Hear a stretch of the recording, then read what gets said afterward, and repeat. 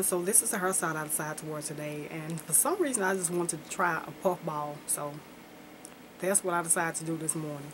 And I have not did the big chop on my hair yet. I have not cut off my relaxed ends. What I did was I took some small rollers, like really tiny rollers, and I rolled the ends of my hair.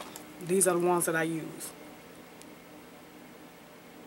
And I rolled my hair with these to give the ends of my hair where the relaxed hair is at, to give it the look that is not relaxed, to blend in with the rest of my hair. So I didn't define my curls or anything in my hair, because if I had to define my curls, my hair would look it wouldn't look right. I'll put it that way.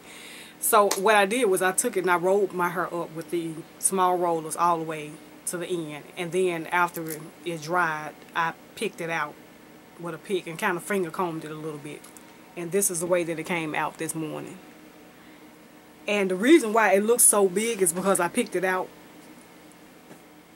and I actually have my hair in two ponytails. You can't tell, but I actually have two ponytails in my hair. I sectioned it off from ear to ear, and I put one ponytail here and then one in the top, and I just combine them together afterwards, if that makes sense, to make it bigger. So my hair is so thick. I still have about 2 to 3 inches, I think, of relaxed hair. Well, maybe about 4 inches of relaxed hair still on the ends, but the rest of my hair is just completely natural.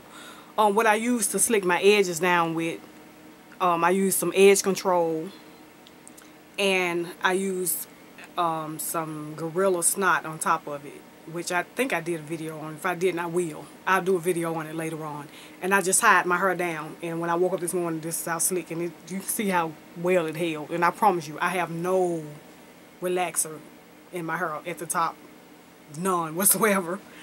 So that's basically all I did. And I just added this little headband that I purchased at my local beauty supply store, and it has like these little pink flowers or roses or whatever, and it has rhinestones in it. The outfit that I have on today, I have on this it's like a watermelon pink, maybe a bubblegum pink dress, and I actually ordered this dress offline, and I ordered a red one, and this is what they sent me. So as you can see, this is not red, but they claimed this was red. This was their red or whatever, but it's not red, as you can see, which I was upset because they sent me the wrong color. But when I contacted them, it's a long story. But anyway, I ended up keeping the dress because it was cheaper to keep it. So I just went on and kept the dress, and I won't order from them again. I decided to put it on with silver today, which you'll see pictures of the dress at the end of this video. I decided to put it on with silver. I put on a silver belt with it. And the jewelry that I decided to wear is also silver. The bracelet I have on, my mom purchased for me. I don't know where she got it. And I like it because it's really chunky. It's like a big chain, chunky bracelet. The ring that I have on, my sister gave me this. I don't know where she got it either. And on this hand, I just have my wedding ring. The earrings are just some regular silver hoop earrings that I had. I think they might have been a free gift that I received from shopping from someone. I think they sent them, and I just decided to wear them today. The necklace I purchased online, and looking at it, it looked like it's a metal necklace. This necklace is actually lightweight, and it's actually plastic. Believe it or not, it doesn't look like it, but it's actually plastic. The shoes and purse that I'm taking today, I decided to wear silver shoes. These are the silver shoes that I decided to wear. You've seen these ones before, the silver sequins platform peep toe shoes.